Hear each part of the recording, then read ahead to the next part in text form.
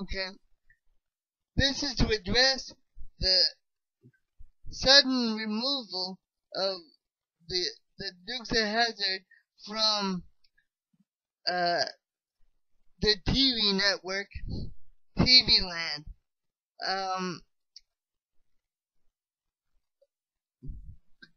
To put the Confederate flag aside for a second. Wearing a Red Sox shirt does that give a person that hates the Red Sox the right to come up to me and say, take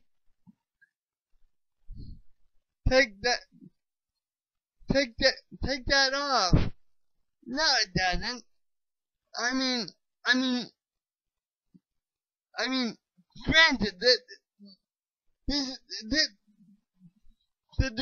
the Dukes of Hazzard is just a TV show, but when does it stop? Since when does your offense trumpet my right to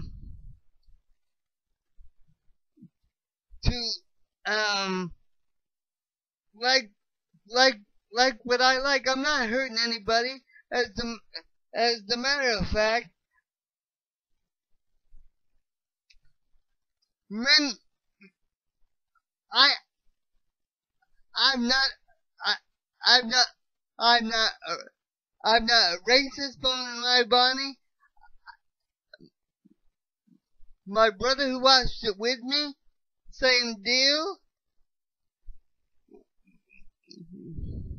How many people have we killed? We've killed, between the two of us, we've killed nobody.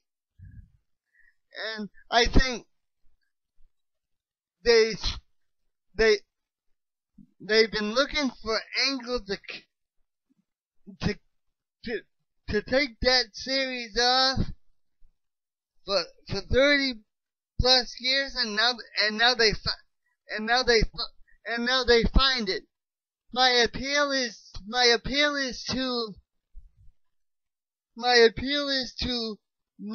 my generation and the people a little bit older than me that grew up watching the Dukes of Hazzard. It's time for us to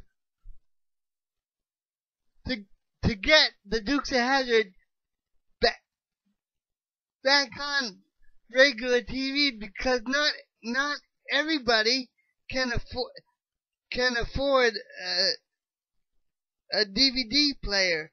I mean, that's just a sad fact of the economic times that we live in right now. But that's not either here nor there either.